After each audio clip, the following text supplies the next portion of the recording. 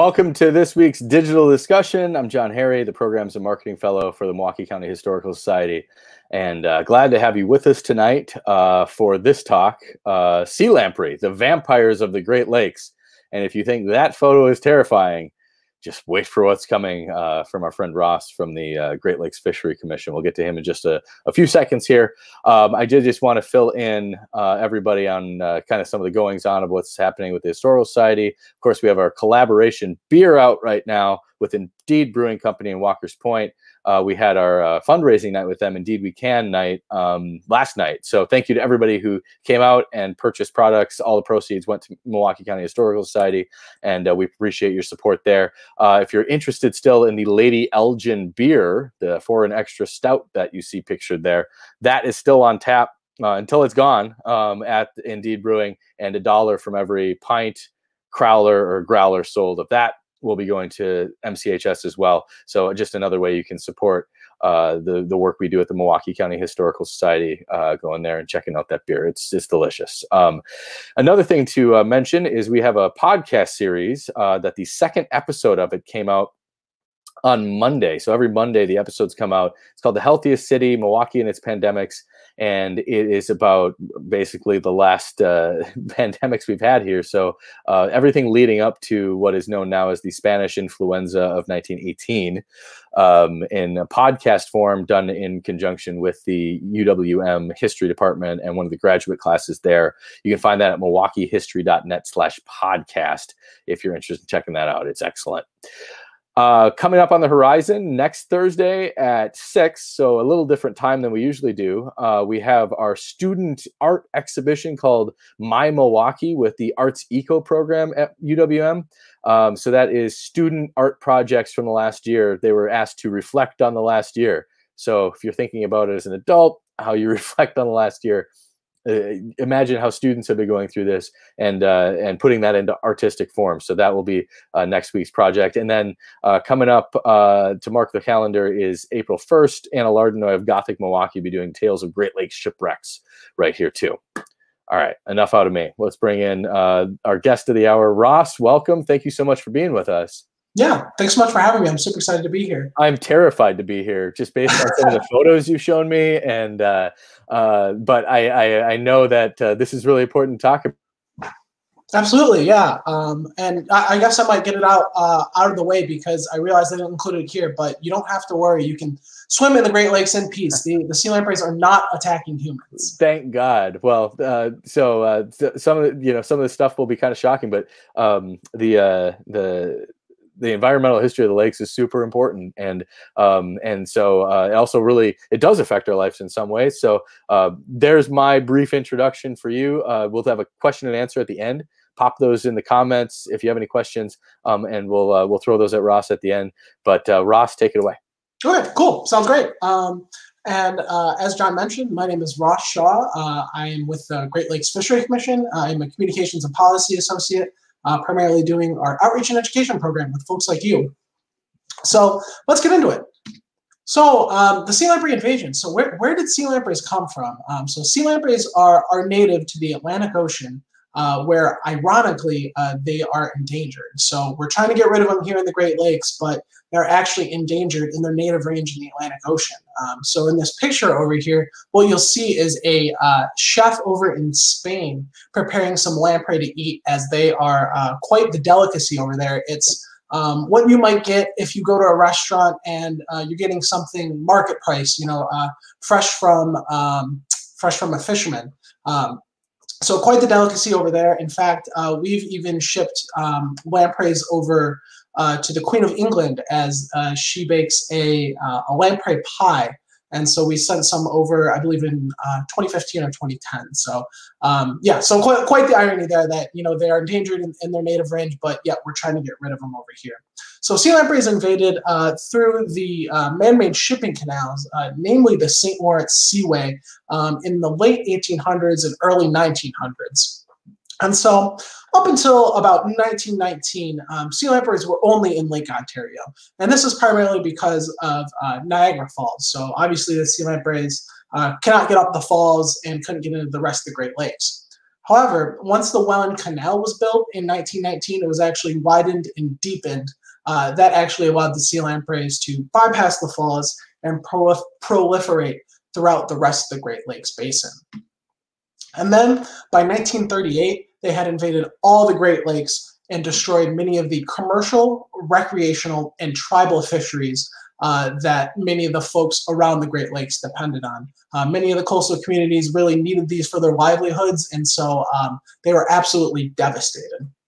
And so one particularly hard-hit species was the lake trout. So this was a commercially important species to many folks around the Great Lakes. And at their peak, sea lampreys had actually wiped out lake trout from 4 out of the 5 Great Lakes. And the only Great Lake it actually remained in was Lake Superior. And this was because that was the last Great Lake that the sea lampreys had invaded, but also the first Great Lake that sea lamprey control had started on. And so, you know, we know sea lampreys are destructive, but how do they take out their destruction? What do they do? Well, they use their mouth, of course. And so when they are attacking a fish, what they do is they use their suction cup mouth to attach to the side of a fish. They use their over 150 razor sharp teeth to dig into the side to make sure they have a sufficient grip. And then they use what we call the rasping tongue, which is a sharp file-like tongue to bore a hole into the side of the fish. And so what it'll do is it'll bore a hole into the side of the fish, gets the blood and any nutrients and bodily fluids flowing, and then it begins feeding. So the sea lamprey once it starts feeding, it actually excretes an anticoagulant to make sure that that blood flows as long as it wants. So it is estimated that out of every 6 fish, or 6 out of every 7 fish that is attacked by sea lamprey will die. So if that fish doesn't die while the sea lamprey is on there, that wound that you guys can see will oftentimes either become infected and cause that fish to die, or make that fish more susceptible to predation. And so during the sea lamprey invasion, the folks around the Great Lakes Basin, the US and Canada, realized that sea lampreys didn't really pay attention to the many boundaries that were throughout the Great Lakes. And so the Great Lakes are highly interjurisdictional, so we have 2 nations, the US and Canada. We have 8 Great Lakes states around the basin. We have 2 tribal entities, and then 2 provinces in Canada. So out of the recognition that no one state, provincial, or federal entity was going to be able to handle the sea lamprey invasion and that cooperation was going to be necessary, the Great Lakes Fishery Commission was formed. And it was formed by the Binational Convention on Great Lakes Fisheries, which was signed by the US and Canada in 1954. And so in the convention, the Great Lakes Fishery Commission was charged with 3 primary duties.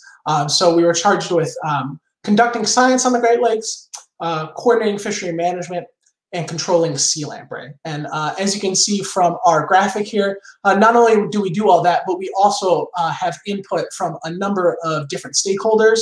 So we have advisors from the US and Canada, as well as specific boards that focus on various topics that provide input to our decisions. So now I'll briefly touch on some of those 3 main duties that we are assigned in the convention. So the first one is maintain working arrangements, or as I called it, coordinating fishery management. So as we discussed, there's a number of different jurisdictions throughout the Great Lakes. So you have provincial, you have state, you have tribal, federal, and the Great Lakes faces a number of complex issues that, again, they're not obeying boundaries. So you have ecosystem or science issues, you're balancing competing interests, and out of this recognition, agencies realized, they need to work together. And so to help facilitate all of these different jurisdictions working together, all these agencies came together to sign what's called a Joint Strategic Plan for the Management of Great Lakes Fisheries, which was signed in 1981. So the Great Lakes Fishery Commission actually facilitates this. And you can see in this graphic, what this does is it creates what's called the Lake Committee system. So we have each of the different lakes has a committee. And so on each committee, there is an entity that represents one of the jurisdictions. So you have like the State Department of Natural Resources, you have tribal entities, a number of different stakeholders. And so what the Lake Committee system does, it allows these stakeholders to come to each lake, come together to avoid duplication of effort, leverage resources, and develop shared objectives. And so one of these big shared objectives is what we call the each lake's fish community objectives. So for each of the different lakes, all these different jurisdictions come together to decide, you know, this is where we want the lake to be going as far as ecologically, fish stocks, or otherwise. So these lake committees come together to decide, you know, where do we want things to go, and make sure that you know, they're working together with all these different jurisdictions. One important and rather interesting note with the Joint Strategic Plan and the Lake Committee system is that this is actually all non-binding. So these folks are all volunteering and doing this because they realize that this cooperation and this partnership is necessary for the health of the Great Lakes and the Great Lakes fishery. So one of the second primary duty that the Fishery Commission conducts is coordinating fishery research. And so the basis of this is that, you know, sound science is needed to inform successful management. So the three types of fisheries research that we inform, or the three types of research that we fund, rather, is fisheries research, sea lamprey research, which we do through a couple of partnerships with the University of Guelph, Michigan State University, as well as the U.S. Geological Survey, primarily at Hammond Bay Biological Station up in Millersburg, Michigan, which is in the northern Lower Peninsula. And then we also have what's called science transfer. And so this is a pretty neat thing that we like to call, you know, we summarize it as getting the science to those who will put it to use. And so what I think is really cool about this is instead of the traditional paradigm of research where a scientist may publish some research and then it's up to the managers to interpret this research, interpret the paper, which can be very challenging. You know, science is really hard to understand, especially in something like a research paper. Well, what science transfer does is they go directly to the managers first and ask them, you know, what are things that that you need more information on? What is something you'd like to know about? And then based on what the managers say, they will actually fund research based on that. And then that research that they're funding, they ensure that the products that come out of that are communicated in such a way that they're very easy to understand in layman's terms to you know, someone like a manager who isn't nearly as technically proficient as someone like, say, a researcher. So one good example of this is right on screen here. So we funded this project that looked at a sampling technique called environmental DNA. And so this is a neat little graphic that the project team produced as part of that. So it's showing that, okay, so here's how eDNA works. You collect the DNA from the water, and then it gives a number of different characteristics that can affect the quality of the eDNA that you're collecting. So you have temperature, you have time, microbes and enzymes, and pH. So the science transfer, in my opinion, is some really cool stuff that we're funding, and it really is ensuring that, you know, we're the research that is being developed for managers is actually being communicated in a way that managers will understand. So I think that's super cool. And then our final and perhaps most well-known duty is obviously controlling sea lamprey. So the sea lamprey invasion was one of the big impetuses for the development of the Great Lakes Fishery Commission and the signing of the 1954 Convention on Great Lakes Fisheries. So before we go into writing down how bad sea lampreys are and what a pain they are to have in the Great Lakes, I want to make an important distinction. So not all lampreys are actually bad. So there are 5 lamprey species in the Great Lakes, of which 4 are actually native.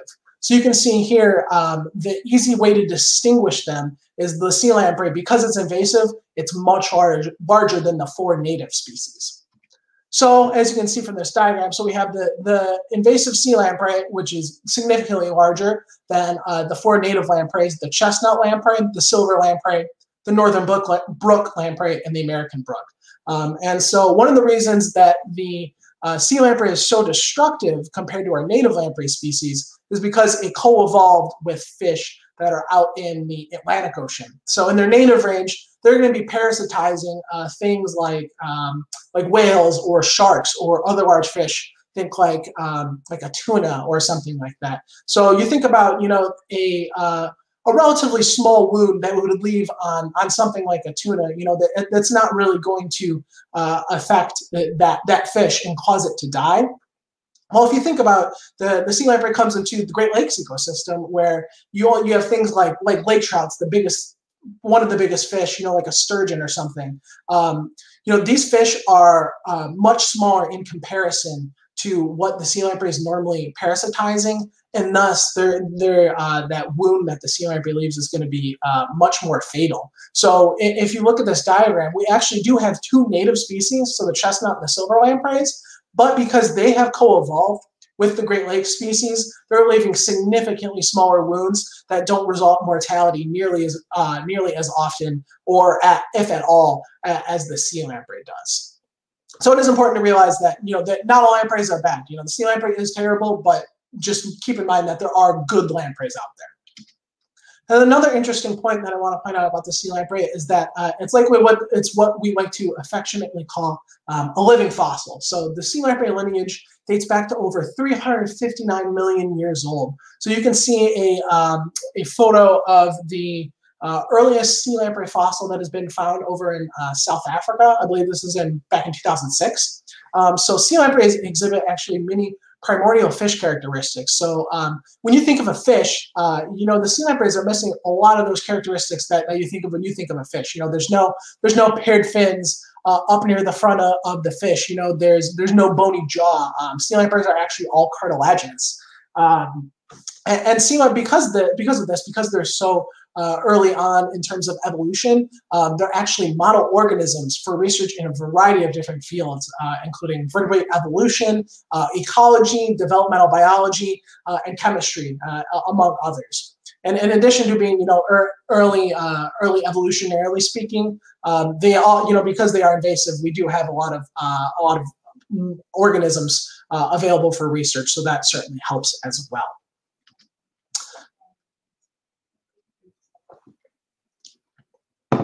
So before we get into talking about the control of the sea lamprey, I think it's important for us to understand what is the life history. What does a sea lamprey's life cycle look like? So I'm going to start here with the spawning adult phase of the sea lamprey's life cycle. So sea lampreys, when they're ready to spawn, they come from the lakes and they find tributaries and streams and swim upstream, and then they'll spawn. So you can see from our little diagram here is what they'll do is they'll actually interconnect, and then they'll release their eggs and sperm externally to this horseshoe-shaped rocky nest where the eggs are actually sticky. So the sperm will stick to the eggs and the eggs will stick to the horseshoe-shaped nest. So when a female goes to spawn, they'll actually lay up to 100,000 eggs, of which around 40 to 70% are viable. And this is primarily because sea lampreys die after spawning. So this is their one goal in life. And so, when they're going to go and do this, they want to make sure they produce some successful offspring. And so if you take a look over here at this photo, you can see, this dissected sea lamprey is just jam-packed with eggs. And you'll notice this actually string right here. This is the digestive tract, which at this point in its life, it is no longer feeding. So it is only focused on spawning. So you can see the digestive tract is so small because it's not interested in feeding. It doesn't need to feed because it's only worried about producing these eggs and producing offspring. So then after it spawns, the eggs will hatch out, and then they're in their what we call the larval stage, or the technical term for these guys is amicetes. And so what they do is they'll swim downstream, and then they'll burrow into the stream bed, and they'll filter feed from anywhere from 3 to 10 years. At this point in their life, they're relatively harmless. They're just filter feeding on phytoplankton, algae. They have no eyes, and so they're just kind of hanging out there, relatively harmless, until it's time for the next stage of their life, the metamorphosis. So at this point, sea lamprey, when the conditions are correct, and a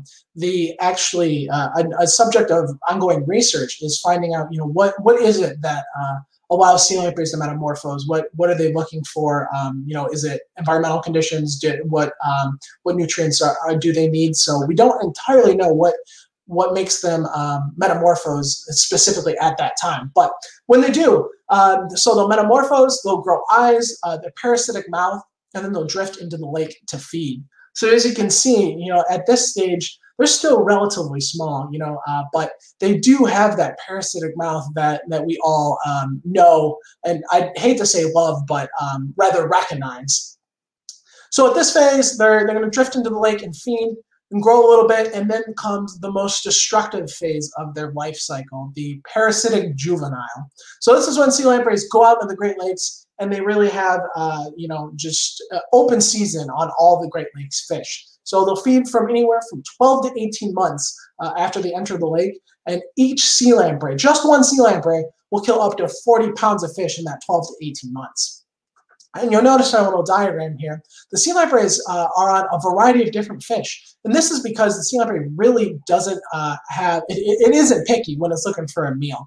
They have preferred hosts like lake trout, but they'll really attach to anything. They'll do lake trout, salmon, sturgeon, burbot. They'll even, smaller things like bass, walleye, yellow perch.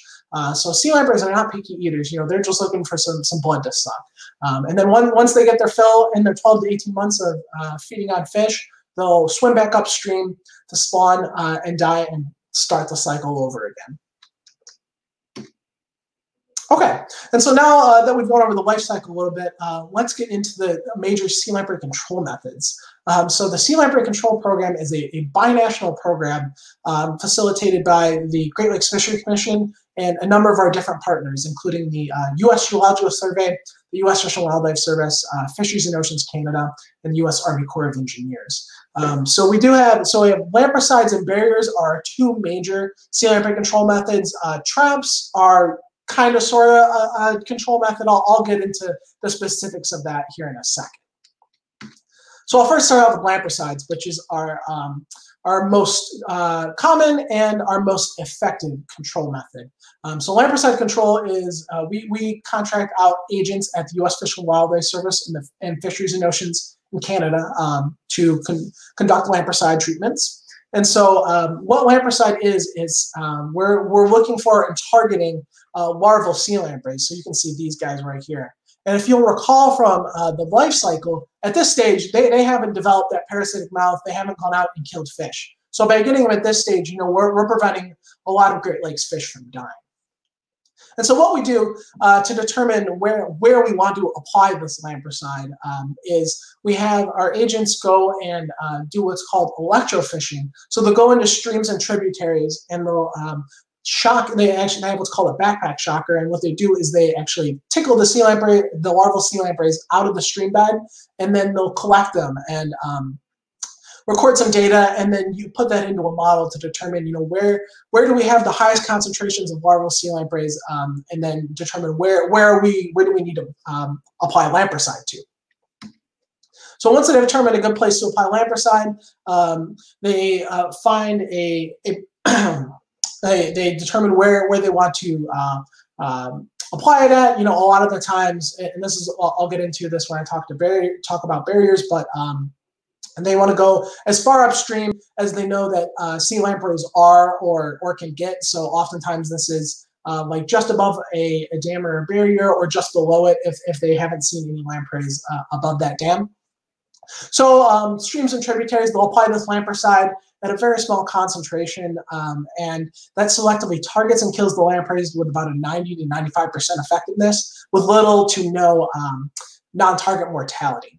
And if there is, there are instances where, like lentic areas, which are slow-moving areas that are larger and deeper, or connecting channels, thinking like the St. Mary's River, which is a large connecting channel between the Lake Superior and Lake Huron that runs in between the Upper Peninsula of Michigan and Canada. what we do is we apply this balicide, which we apply by these special sprayer boats. But again, selectively targets, kills, and lampreys very effectively, very efficiently. However, it is a rather expensive process to take up. And so, as you can see from this diagram here, these are the tributaries where sea lampreys have been found to spawn. So this lampricide is really expensive to produce and apply.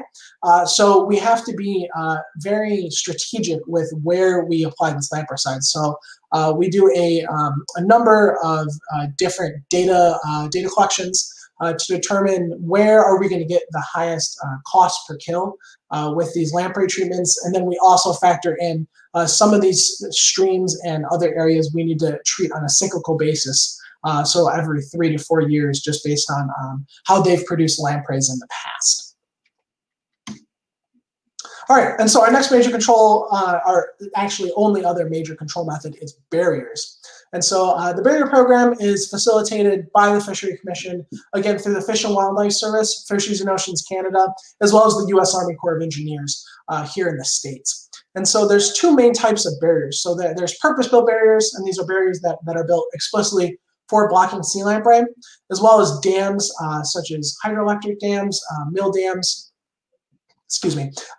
and other structures. So even though they weren't built to block sea lampreys, these guys do a fantastic job.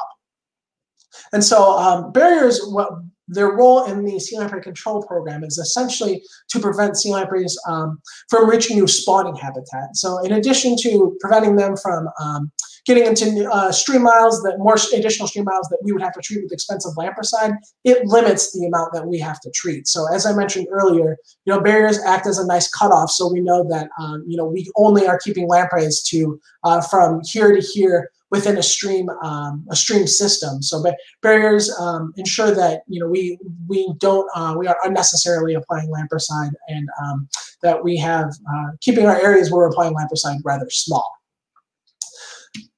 And then so barriers, especially for sea lamprey, they really only need to be rather small. So about a foot, foot and a half, and then with a lip on the very top, which you can kind of see in this barrier photo. And so because that's so short, the sea lampreys aren't able to get up over it, but then many jumping fish are able to pass, as you can see in this photo.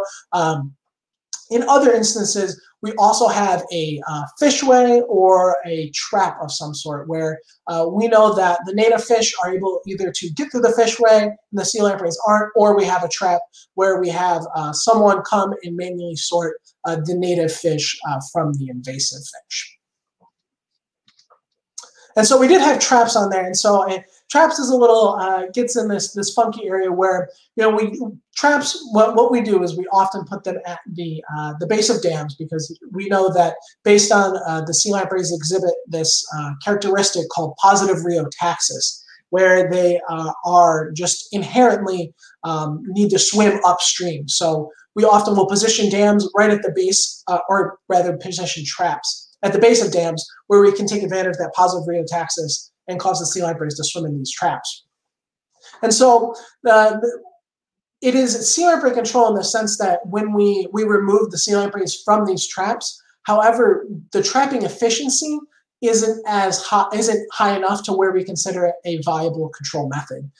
So what we do is when we find when it's time to pull a trap, we remove it from the system, and we have all of these animals. What we'll do is we'll actually count them. So we use the traps primarily for assessment purposes. So these traps catch adults that are running upstream to spawn.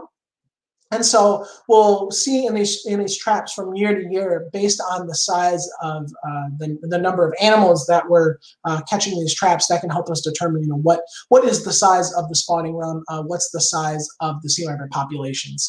And you can see some of our folks from USGS and US Fish and Wildlife Service here. What they'll do is they'll remove the sea lampreys. They actually sex them to help them, again, determine population dynamics. And then they take them up to our research station up in Millersburg, Michigan, the Hammond Bay Biological Station.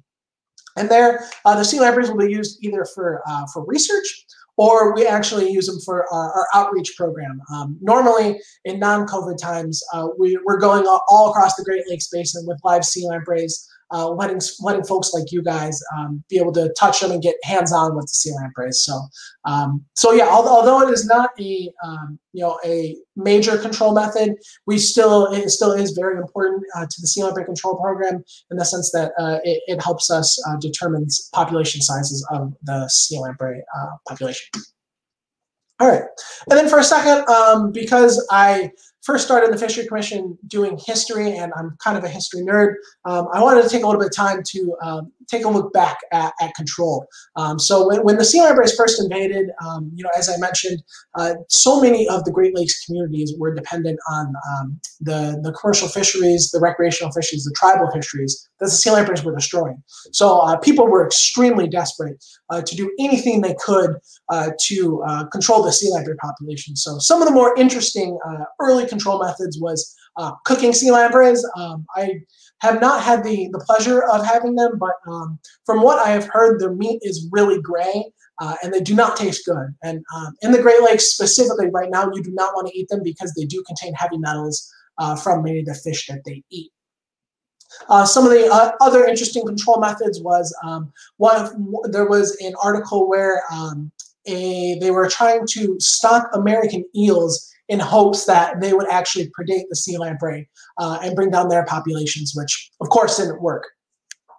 What the sea lamprey control program and early sea lamprey control program members eventually settled on what's called a mechanical weir. So what this essentially is just a screen in the middle of the river with a trap where you catch fish, then you pass the native fish upstream, and then you remove the sea lampreys. Well, these are good in the sense that they block sea lampreys, but bad because they're not selective. But also in the spring when you had high waters and storms, these things got blown out very easily. So moving from what we call mechanical weirs, the next in the development was what we call electrical weirs. And so as you can see, these were definitely not OSHA safe. So they hooked right into the power lines nearby. And what they were is they were a series of electrodes across the river. And so what these would do would either cause the sea lamprey or encourage the sea lamprey to go towards the trap, or if not that, they would actually kill the fish. And again, similar issues plagued these as with the early weirs. So these things were not selective. This is an example of a fish kill that unfortunately was running upstream at the same time as the sea lampreys and just got caught in the crossfire there. Eventually, the control program shifted to trying to find a chemical control, a selective toxicant for sea lamprey. And so the Hammond Bay Biological Station, which is this research station up north that I keep mentioning, they were the place where the sea lamprey research was happening. So it was remarkable. The researchers up there, what they would do is they would solicit chemicals from any number of companies. The companies actually wouldn't tell them what chemical they were giving them in case there was a chance that it wasn't actually a promising chemical. They didn't want the researchers to know, because that was their patent for them to use. So researchers tested, I believe, around 6,000 chemicals, and what they would do is run, and pretty simply actually, they would run just bioassays. And so what this is they would have a jar, they would put 2 larval lampreys in, and then 2 native fish species. I believe they were trout and bluegill. And then they would put different concentrations of this chemical, any chemical, into the jars, and then they would just see what would happen. And so it wasn't until chemical number 5,209 did we find a selective pesticide. And funny enough, that is actually TFM, or the lampricide that I talked about earlier. So this miraculous discovery all the way back in 1956 is still the same exact chemical that we use today. And you can see that the man who was weighing the chemicals and running bioassays because he recognized the enormity of what he just saw, instead of writing data into the chemicals bioassay card, he just wrote special. And it truly was special. You know, we still use TFM as our primary control method today, and you know, nowhere else is there a selective pesticide for an aquatic invasive species like lampricide. And so I just want to do a quick plug here for my colleague, Dr. Corey Brand. He recently published a book called Great Lakes Sea Lamprey, The 70-Year War on a Biological Invader. And so most of the images and information that I was just telling you about is all a result of his work. So he actually did a postdoctoral oral history project where he went all around the Great Lakes Basin, interviewing key luminaries from the sea lamprey story. So, so I told you about that person that weighed the TFM and wrote special on that data card. He was actually able to interview that person that was there and see the original triple beam balance he used to weigh his chemicals. He found an enormous amount of super cool stuff. And so if you're at all interested in the sea lamprey story and want to learn about the history, I highly suggest you check out his book. So now that we've talked about the past, let's look a bit to the future. And so the GLFC is investing a substantial amount of money into future control methods, what we call supplemental controls. Because the lampricide is our primary control method, we want these methods to supplement lampricide. So one of these that we're looking at is sterile male release. So this is a technique that we discontinued back in, we tried and discontinued back in the late 90s. But essentially what it is taking a male sea lamprey and capturing it when it's running upstream to spawn in these traps, and then we'll take it to our research station, sterilize it, and then actually re-release it so that it goes, finds a fertile female, and then when they go to reproduce, they'll actually produce sterile offspring, and then both will die. Now, early on, as I mentioned, we used this in the 90s. We've since realized that we need to utilize this in much smaller systems. So we're doing a significant amount of research into how that can be applied into systems where the inflow and outflow of sea lampreys is much more controlled. And another really interesting aspect of future research and supplemental controls is what we call pheromones. And so sea lampreys, their nasal organ is, I think it's like 6 or 8 times larger than their brain. So sea lampreys are definitely smelling creatures. And so they use these pheromones, which are essentially just scents emitted in the water, to do a lot of their day-to-day things. So for example, there's attractant pheromones. So they use these for mating. So if a male sea lamprey is ready to mate, they will excrete a pheromone telling the female sea lamprey, hey, let's get going. And then also males actually are the first of the two, the males and the females. So the males are the first ones to enter streams to go find suitable spawning habitat. And so male sea lampreys, once they find suitable spawning habitat, they'll actually release an attractant pheromone that tells the female sea lamprey, hey, I found a good spot. Let's get up here and start reproducing. On the opposite end of that, we have repellents. And so these are primarily in the form of alarm cues. So these are given off by dead sea lamprey to tell other sea lamprey, get away from here. You don't want to be here. And so the idea in using this in control is that we want to do what's called push-pull. So we use the attractants to guide the sea lampreys to somewhere that we want them to go. Say a stream, if there's a fork in a stream, we want them to go on the side of the fork with the traps. And then we use the repellents in the side of the stream that we don't want them to go, so that we can increase trapping efficiency, hopefully to the point where we can incorporate that as a substantial control method. And so one really cool video I had for you guys here. So this you'll see a researcher here. This is a tank of sea lampreys. He's going to apply a chemical that synthesized alarm cue. And so you'll see here that the sea lampreys just absolutely go bananas.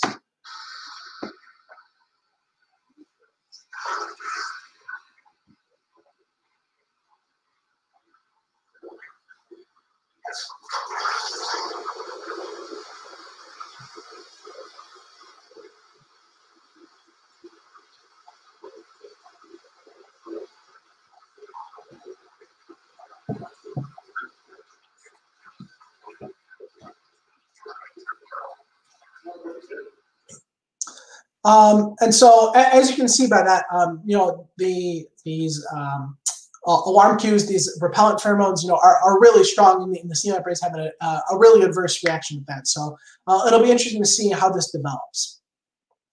And so, as I conclude here, I just want to reiterate how much of a remarkable success sea lamprey control is. Since the historic highs in the 1950s and 1960s, the Great Lakes Fishery Commission has reduced sea lamprey populations by over 90% compared to those historic highs.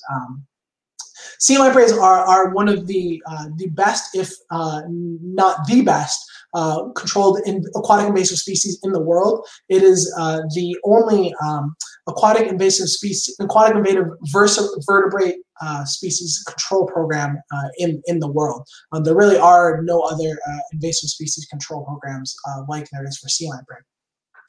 So you can see, and we have graphs here for each of the different lakes. So we have sea lamprey abundance goals that we set for ourselves, and as you can see, we are meeting our goals in Michigan and Ontario.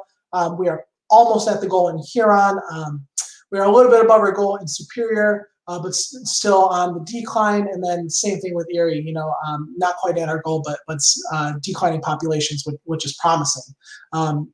So even though we're not meeting those goals right now, we're on the way to meeting those. And if you're looking at the long term, like I mentioned, we have reduced those populations by over 90%, which is a great success.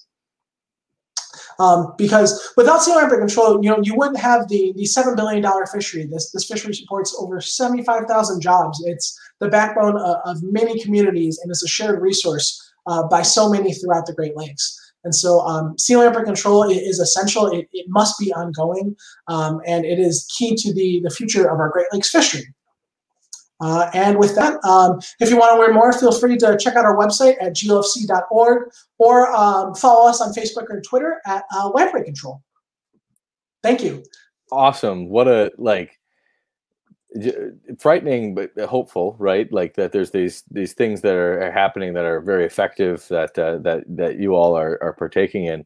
Now is the chance to ask Ross any questions that you may have about the presentation and any content, anything to do with sea lamprey on the Great Lakes.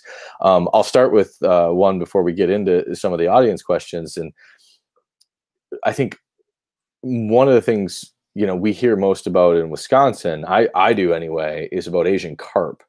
Mm-hmm. And it, you said that there's only, this is one of the only programs to fight invasive species on the Great Lakes is for sea lamprey. Are you all working on something? Because all I've heard is it's only a matter of time before Asian carp kill all the salmon. Exactly. Yeah. And so, so we aren't, in our fishery management role, we are involved in that. So we help a little bit with what's called the Asian Carp Regional Coordinating Committee. So we have some folks from our office that are on that. But because we were created mainly for the sea lamprey and to help coordinate fishery management, that isn't explicitly within our duties, though we do help assist with that. And the Asian carp is, if you're looking at it in terms of invasive species, it's actually a really interesting case because most often with invasive species, what happens is you don't really know it's a problem until they're in the system and they're creating havoc. And by then, you really can't do a whole lot about it. The interesting thing about Asian carp is, they haven't made it to the Great Lakes, and we have the opportunity to be here and prevent them from getting into the lake. So I think, in terms of looking at aquatic invasive species and policy as a whole, it's just very interesting that we've gotten support before they've gotten in the Great Lakes, and we sounded the alarm before they really proliferated and got to the point where there's no turning back. Sure, yeah, and this, I feel like that's one of those things that spurred this field of environmental science a generation beyond when you needed it to exist, right? Yeah, exactly. So John is asking on Facebook, do these breed in like the Milwaukee? So we have all our tributaries of our main Milwaukee River that go into Lake Michigan. When you put up that map of where they have their spawning grounds, all I'll say is like, don't go down past Chicago, which is pretty good advice anyway. But you know, like, are there any like coming? You know, it seems like they're coming up from Door County in the north on Lake Michigan, and then coming up from the south. But part of our shoreline on Wisconsin is kind of untouched so far. Yeah, that's a good observation. You know, I believe that that figure is a little bit outdated. I believe there are some sea lamprey producing streams over there, but again, because primarily the our control agents, the Fish and Wildlife Service or Department of Fisheries and Oceans, they would have a really good idea. You know, they're out there almost year after year. They are boots on the ground. You know, they know Sure. like these things like the back of their hand. So off the top of my head, I'd say there likely is, though I can't name specifics. But that is a good observation. I think that graphic is a little bit outdated. All I gotta say is, you know, there's a lot of guys with just buckets and boats. If you just need people to go dump some chemicals in places. Yeah, that's all. That's all it is, right? That's all good. No science whatsoever. Raleigh's asking, and you maybe covered this earlier on in the presentation, but do they have a natural predator? Or maybe another way to look at this too is, how are they affecting the existing lamprey population that aren't sea lampreys too? Yeah, so they don't in their native range. They, as I mentioned, because they co-evolved with the larger species there, the whales, the tuna, the much larger species. They're not actually acting as predators like they are in the Great Lakes. So they're not nearly having that as detrimental of effect. You know, there are predators for them. You know, larger fish will eat them. You know, like something like a shark or something like a whale, or like even a bird might pick it off. But that's the problem with invasive species generally is in the Great Lakes. You know, they don't have predators, and that's the reason why they tend to flourish is because there's no natural predators. There's nothing kind of keeping that population in check. Sure. I think so. This is a good, always kind of a good angle to wrap up when we're talking about environmental things. Jeremy's asking, is there anything that, you know, normal people can do? Like what can we do in our daily lives other than kind of just be aware? But yeah, I think one thing that we tell a lot of folks, especially if you're fishing, is to if you're using bait, don't be transferring bait. You know, wash, clean, dry any bait buckets or boats. And then also on a more from a policy side, get involved with your elected officials. You know, let them know that the Great Lakes are important to you. You know, that you care about things like Asian carp, like sea lamprey. That you know that the Great Lakes fishery is important to the folks in your community, and just let them know that, you know, you'd like to see. You think this is an issue that deserves funding. I think that's a great place to start. Is definitely your elected officials, anywhere from local all the way up to you know, Congress. Anything that you can do to just be promoting the Great Lakes and general sustainability of this shared resource, I think is positive. That's a great message to take with us tonight. Ross Shaw from the Great Lakes Fishery Commission talking about sea lamprey. Next week, we have our My Milwaukee Youth Art exhibition that we'll be doing virtually this year. So make sure you all tune into that. But Ross, thanks so much for being on the program tonight. Awesome. Thanks so much for having me. It was great to be here. Everybody have a great weekend. We're finally out of the doldrums of winter, so I hope everybody can get out and enjoy some of the somewhat decent weather. We're not quite into summer or spring weather yet, but we're getting there. But everybody have a good one, and we'll see you all next week, I hope.